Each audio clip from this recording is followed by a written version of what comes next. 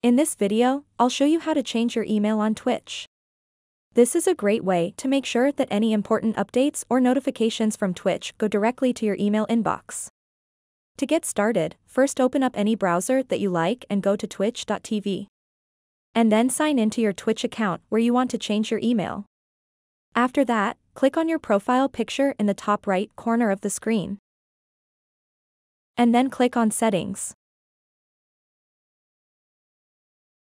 Once you are on the settings page, you will see all of these.